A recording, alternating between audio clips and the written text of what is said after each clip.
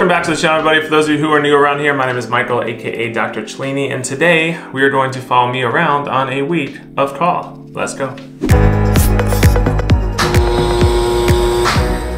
Alright, so it is now Tuesday. It is day number 2 of being on call for this whole week. Just got a call from one of the urologists that states that there's a patient with an obstructed kidney and they're actually doing okay right now, but it's 5:20 p.m. I literally just walked in the door. I could wait on this till the morning. It's probably not a good idea. So this is where the clinical decision making kind of comes into play. Usually, unless the patient's doing very bad, I wouldn't come in overnight or after a scheduled shift. But the patient is doing okay, which means I could probably wait, but then you have to weigh other factors like the age of the patient, how many times this has happened to the patient, this kind of stuff, without going into too many details to violate HIPAA. So we talked about it, me and the urologist, or the urologist and me, whatever it is. I'm going to go and take care of that. I don't really have to do much because I used to have to go set up, make sure all the procedure supplies are in order, go transport the patient myself, do all the notes, all that stuff. But the IR techs are amazing. The IR nurses are amazing that I work with, and they kind of get everything ready and they call me when they're ready, and I just hop in my car, go to the hospital, and put in a little neph tube. So that's what I'm gonna do right now. Wait about 5 more minutes so make my way down there, put in a neph tube, which is pretty routine because it's not actually emergent. That way I don't get called in later tonight. This is called being a good doctor.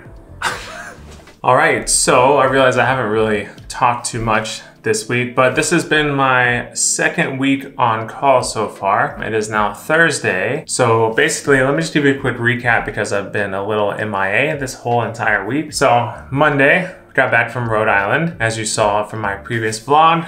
Link up here. Tuesday was when I actually went back to work. Technically I was on call Monday during the day, but I didn't get called in, so that's good. So it was technically a vacation day, so it went pretty well. And then Tuesday morning, woke up, went to a workout class, 5:30 a.m., went to work all day, came home around 4:30, and then at 5 p.m. or whatever it was, I got called, which you saw me talk about at the beginning of this video. Did a nephrostomy tube, did that pretty quickly, came back and had dinner with my mother-in-law. Then Wednesday, worked all day, didn't get called in Wednesday. Today is now Thursday and went to workout class this morning, which is why I look so tired. Now I'm about to go to work right now. It's currently 7:45. So I'm going to go to work now and see where the week takes me. Also, today I have a lot to do because tomorrow, well, for one, let's talk about this beard because it's terrible looking. I haven't shaved, just haven't had time to. But this weekend, I'm flying somewhere I've never been before, so stay tuned for that.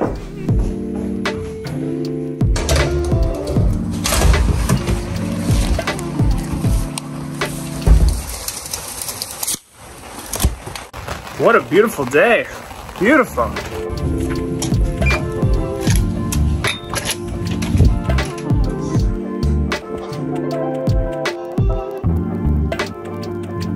All right, so the first thing I do when I get here is I see what's on the actual list for interventional today. So it looks like we have tunneled pleural catheter, 2 nephrostomy tubes. What else do we have? So inpatient stuff, a port, a lung biopsy. I think we start with a pleural catheter and then go to 2 nephrostomy tubes. So that's the plan today. And I'll keep you posted on today. Today's Thursday, by the way. I probably should have been doing this the whole week, but you know, things got away from me. Just as an aside, has anybody ever tried this mush overnight oats? Got them at Whole Foods. They're actually pretty good. Only like 240 calories. Solid breakfast. 10 out of 10.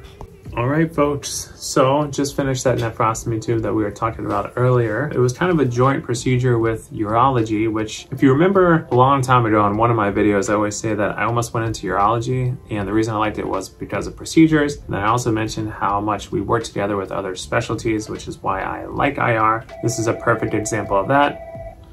Hold on. So this patient has a very large stone in their kidney. The urologist actually went into the OR earlier today, placed a catheter all the way up into the collecting system retrograde. And what we did was inject it with saline during our procedure to kind of fill up the kidney so that we have some sort of target under ultrasound. So once we fill up the actual kidney with saline, I can see the dilated collecting system, stick a needle into the collecting system under ultrasound, and then place a drain that way. The reason I did this is because so that tomorrow the urologist can access that drain with a wire, put their scope in, put their stone blasting stuff, instruments in there, and take care of the stone. So this is just a perfect way that urologists and interventionalists work together.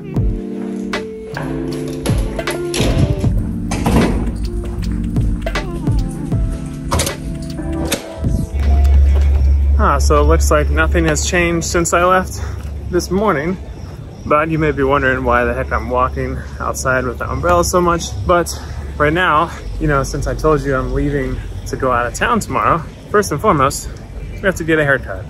And as you know, finding a barber when you move to a new location is probably the scariest thing that one can do as a male.